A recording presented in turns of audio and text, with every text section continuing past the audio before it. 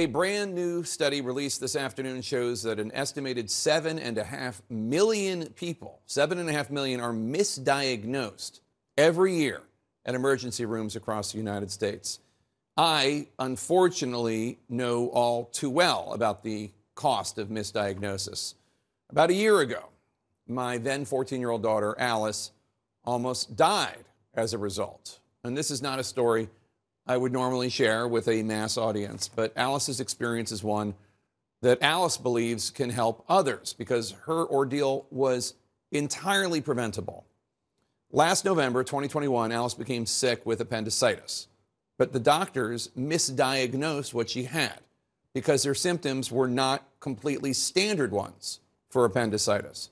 Ultimately, we learned that while they were treating her for a viral infection instead, her appendix had actually perforated, and toxic fluid was seeping out and poisoning her internal organs. Her body started going into what's called hypovolemic shock, meaning her heart was unable to pump enough blood to all of her organs, which causes organ failure.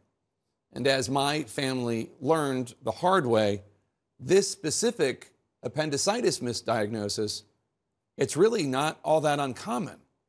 Appendicitis does not always present a standard way, which means that this specific misdiagnosis happens too often and sometimes to far more tragic results. Alice has recovered, thankfully. She is now stronger and fitter than ever, but this was obviously a horrific trauma, physical and otherwise. Alice and my wife, Jennifer, are now trying to change how doctors rule out appendicitis. We asked CNN's chief medical correspondent, Dr. Sanjay Gupta, to take a look at what Alice went through and how this can be prevented for anyone else.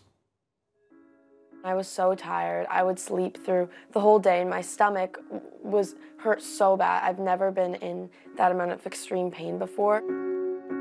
That was the scariest thing I've ever seen because it was just, the life was just leaving her. And I just thought, this is, what is wrong? Why is her skin so green and why are her hands and feet freezing?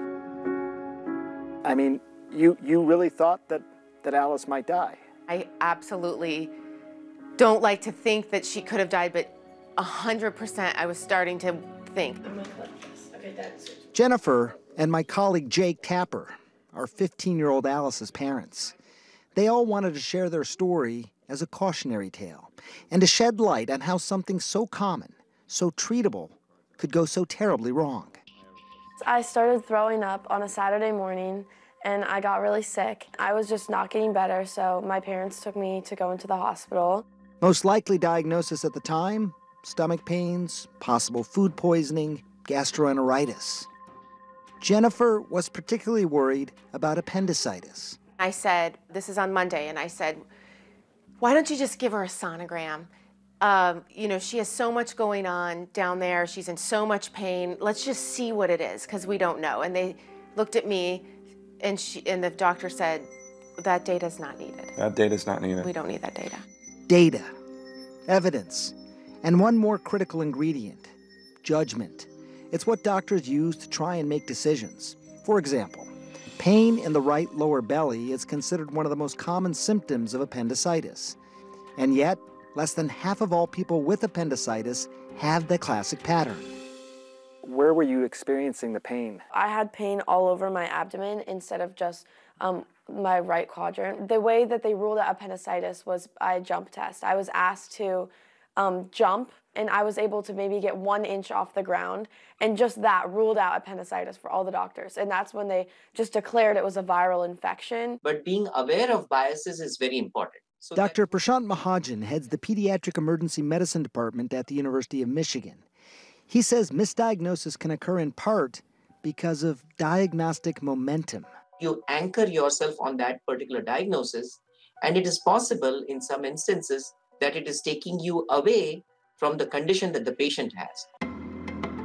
It was in part that diagnostic momentum that led to the doctors missing the early signs of appendicitis in Alice. Every year, roughly 25,000 children develop appendicitis, and according to this study published in 2020 by Dr. Mahajan, roughly 5% of the time, that's 1,000 times a year, the story mirrors the story of what happened to Alice Tapper next. We went into the hospital and we just assumed the doctors knew what they were talking about. They kind of backed into a diagnosis of a viral infection. And Jen and I would say, are you sure it's not appendicitis? Because her pediatrician thinks it might be. Is there some reason we can't give her antibiotics? Is there some reason we can't get an x-ray or a scan? We see the child every day. So I knew her skin coloring was different. I knew her belly was distended, even though she's a smaller framed child. Those are the things we kept saying. In fact, more than 3 excruciating days passed in the hospital without much more than pain relievers before the Tapper family was finally able to get some answers. I'm a journalist, so I was able to get the number of the administrator, figure it out. And they took the call and they took action. But most people wouldn't have been able to do that. We recognize we have this privilege. We got an x-ray and it showed that I had something going on in my appendix. So after we got a sonogram, they were like, we need to rush you into surgery after this. But by then, Alice had worsened dramatically. The reason she had suffered such widespread pain was because her appendix had already ruptured, leading to severe infection and sepsis. An appendectomy is one of the most common pediatric operations performed. Typically, it lasts around an hour and the recovery takes a few weeks. In Alice's case, however, the operation couldn't even be done because her abdominal cavity was now filled with infected fluid. I had to get 2 liposcopic drains at first, and then after they discharged me and sent me home, I went back to the hospital because I still wasn't feeling better, and they had to put another liposcopic drain in me. I ended up getting my appendix out 12 weeks later in March. What was your life like during those 12 weeks? I had lost so much weight from being hospitalized that I was just struggling to eat and able to function. I had trouble going to school. I would get so tired and make my mom pick me up early. Months of her life lost. So much of that entirely preventable. You know, I think a lot of people are going to watch this and frankly be worried. Is there a lesson here, do you think? This isn't a time to be polite when you're in the hospital. You must defend your child, and listening to parents is probably the most important thing doctors and hospitals can do. This could have happened to any child at any hospital in the United States because doctors are not sufficiently aware of how often it is that appendicitis does not present in a standard way. It's been 9 months since Alice Tapper finally got her appendectomy. And after a particularly dark time, she is once again allowing herself to start dreaming about the future. But now, she has a new mission as well. I want to row in college and maybe study zoology. I just love how my life is turning out. I think that it was I wish it never happened to me, obviously, but I think it was a really important learning experience for me. I want other kids to know that they need to advocate for themselves. So Sanjay, you're not only a dad, you're a doctor who works at a major hospital. I can tell you firsthand how frustrating this was for me and Jennifer. So as a parent, when you know something is wrong with your kid, how can you really get your doctor's attention if you feel they're not listening and not taking sufficiently seriously what you're telling them? Yeah. Well, first, Jake, I want to say that I'm sorry. Just I saw all that Alice and all of you went through, and just as a fellow human, I just want to say I'm sorry that I read those medical records. There was hundreds of pages. It was hard to believe what I was, reading, that sort of nightmare scenario that was unfolding. And I just wanted to say, I'm so sorry you guys went through that.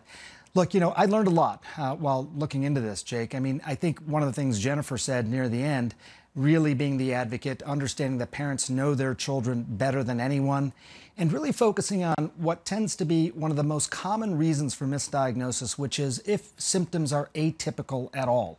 It tends to throw off, maybe the obvious signs, in this case, of appendicitis. There's a new study that came out today showing there's 130 million ER visits every year, and about 5 to 6% of the time, there's a misdiagnosis. 2% of the time, it can lead to adverse side effects, and about 0.3% of the time, they can be very serious side effects, even death. So that does happen. But I think it's so much of medicine is pattern recognition. When there's an atypical symptom, such as what Alice was experiencing, it really threw off that diagnostic momentum.